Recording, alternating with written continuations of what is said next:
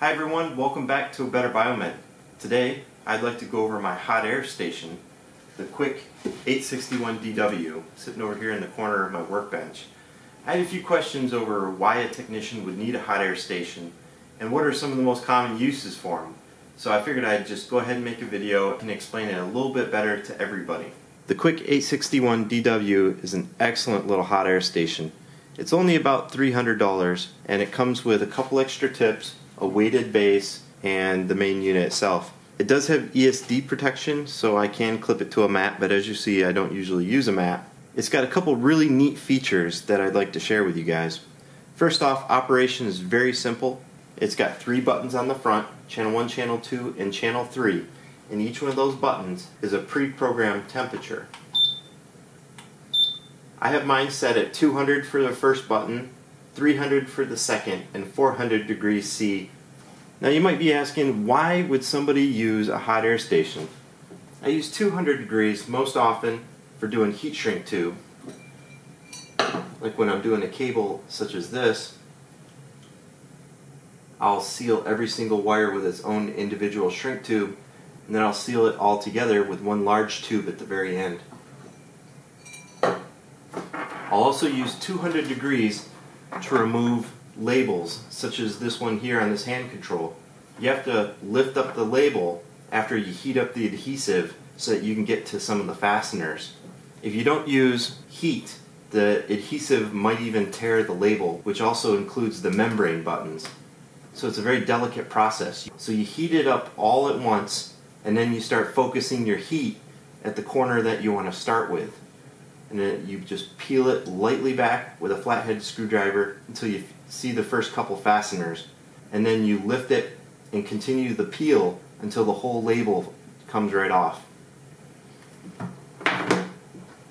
Another use for 200 degrees is often for things like Loctite, such as on this fastener. If you heat up Loctite past 160 degrees, it'll break its bond and you can pull the fastener out much more easily without damaging the threads.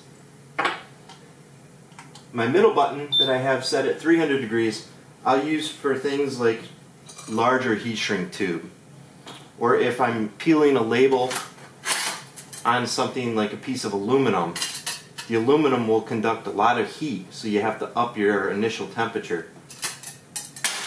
Channel 3 I have set at 400 degrees, and that's when I use it as a regular hot air station for removing components.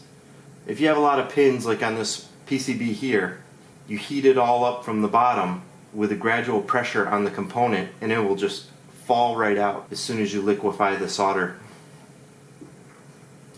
So 400 degrees is for actual soldering or desoldering. 300 degrees is for large heat shrink tube. Sometimes heating up tubing itself. If I'm going to put a hose over a barb, I'll use 300 degrees C to gradually heat up the hose so I can shove it over a barb and it will create a better bond. And 200 degrees C I use for adhesive labels, like this one here.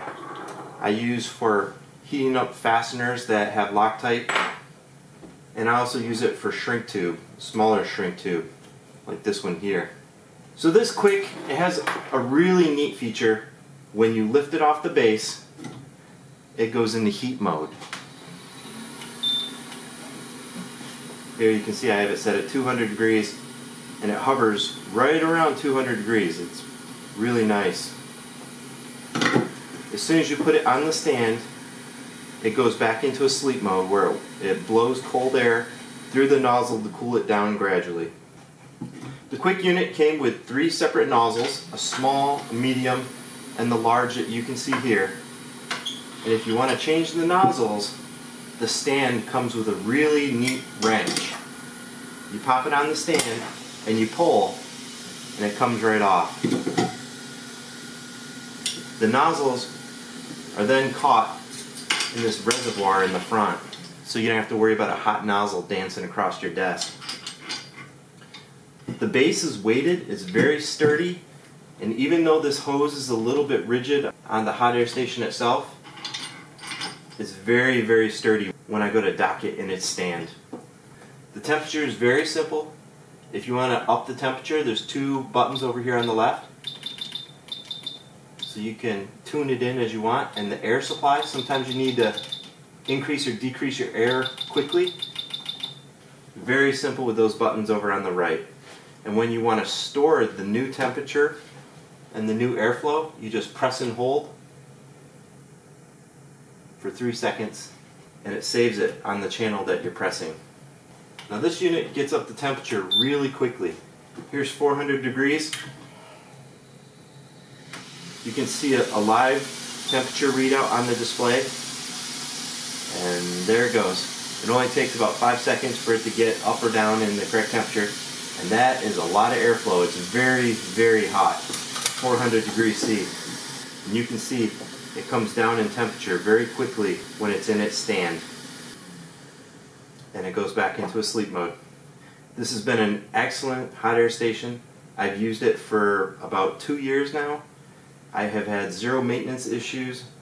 It's been very reliable, and it's a very hot air station, which allows me to do a whole variety of workloads. I use it almost daily, and I would highly recommend it for anyone, especially at that price point. So there you guys go. That's my review of the Quick 861DW. I would say absolutely buy it. Every professional workbench should have one. You can see my Quick soldering station sitting right on top. An excellent pair just to sit over in the corner of my workbench. So there you go. If you liked the video, please give me a thumbs up, subscribe to the channel, and stay tuned because I'm going to have plenty of excellent videos heading your way as fast as I can produce them.